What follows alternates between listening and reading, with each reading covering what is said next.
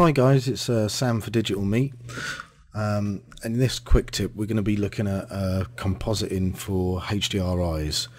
So let's go over what the normal compositing workflow is. So basically I want to dump an object into maybe a picture or something, so we'll get a background. I've just got an image here of a road. I've dumped it in the Illumination channel for the background, dump it on my background, and that's what we get. So I would like to dump, say, a cube in the scene. So obviously I've just set it up so it looks like it's actually sat there. So it doesn't look like it's there, there's no shadowing on the floor, nothing like that. So what you typically do is grab a plane, let's have a look. Let's move our cube up so it's actually sitting on the floor. Let's make our plane bigger, say 2000 by 2000. Yeah, that'll do nicely. So we've got that on the floor now, but we need this background picture to be projected on the floor. So let's dump this on the floor. Now it's not mapped correctly, so you render, it won't look right. So we go into this tag, the texture tag, sorry, go down and choose frontal for the projection type. Now you can see that when I render, it looks correct. Right. Now I've also got this in the Illumination channel. The only problem with this is when you dump a light in the scene, so let's just dump a point light in there. This won't be very accurate, but it'll get my point across. And then add shadows. So we'll go for area shadows, and then render this. You'll see there's no shadow on the floor. That's because the floor's texture is in the Luminance channel. Now I've already put it in the color channel, so let's turn that on and see what happens.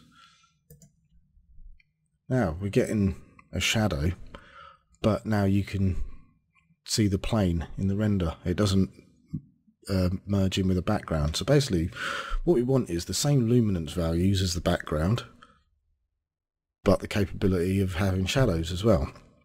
So you'd go to your plane, right click, Cinema 4D tags, go down to the compositing tag, and then choose this compositing background.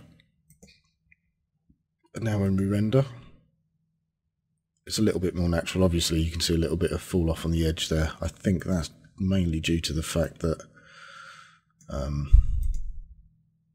we go, that's a little bit better. But typically that's how you'd do it. So what about HDRIs? Right, let's get rid of all of this. This works for Cinema 4D R16 and 15, I believe. I'm not sure about 14 because I don't have it anymore.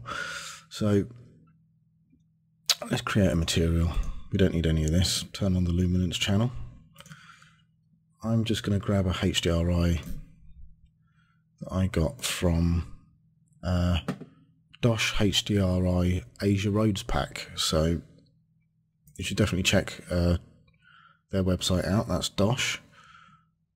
Anyway, so I've now got my material, which is my HDRI. It's my spherical map. So let's just call this sky. We'll create a sky object and then dump this on the sky.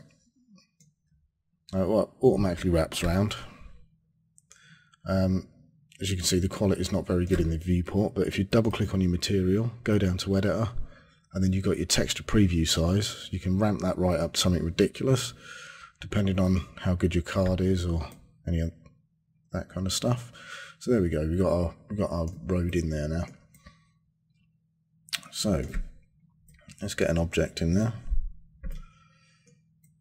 and try and make it look like it's kind of meant to be there, I suppose. Actually, yes.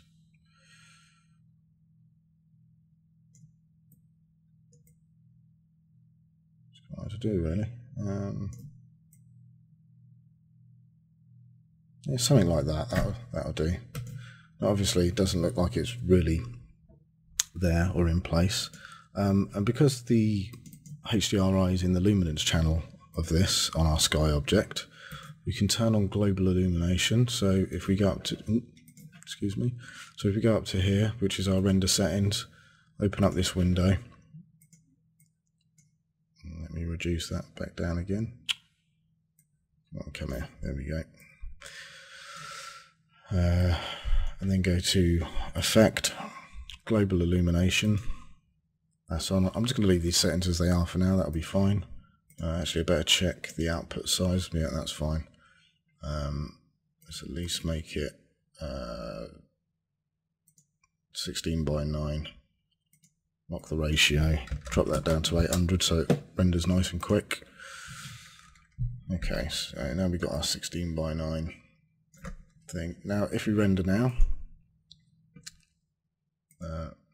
our GI is calculated, but again, we've got no shadowing, nothing like that.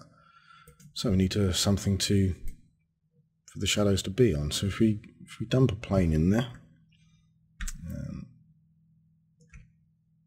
just grab our box, move that up so it's actually sitting on the floor. Make our plane ridiculously massive. That's not that bad. And now we render. Obviously, the GI is doing its job, but the plane's obviously visible. So if you dump this texture on your plane, it's not projecting right. And if you try to do it frontally, it will project it frontally. But because it's a sphere map, you can see that you've got the whole map on the plane, and obviously that's not what we want. It doesn't look right. And none of these are going to work. So what do you do? Well, if I get rid of the HDR on the plane, I can just go over the plane, right click, Cinema 4D tags, Compositing, and we have a little checkbox here for Compositing background for HDR maps. So we just click that on, and now render. Voila! The box looks like it's sat on the road. Obviously, you have to set your scene up so it looks correct, but all in all, that's doing a pretty good job. So let's try that. So yeah, and then obviously we can add something like Ambient Occlusion. Could do that as well. It just helps ground it if there's any there. Also, giving this box a material would probably help. So let's give it something quite light, something like that. It's got a reflectance model on it. Yeah, we don't need that for the time being. Done that on there. Okay. And if you wanted to, you could have the texture actually boot out more GI if you don't think that it's a bit too dull.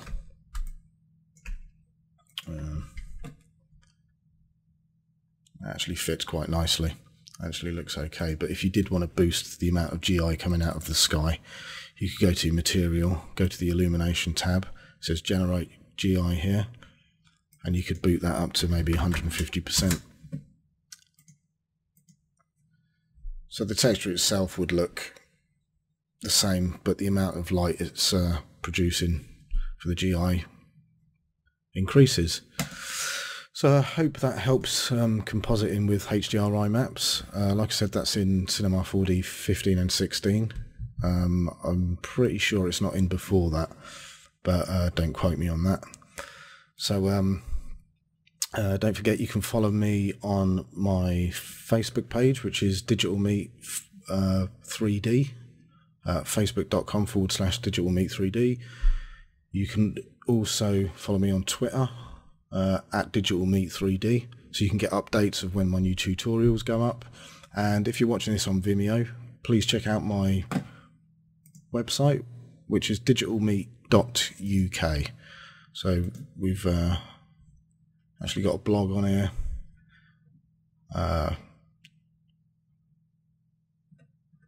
And we've got a tutorials page, gallery, and a little section about me. Okay, so as always, bye.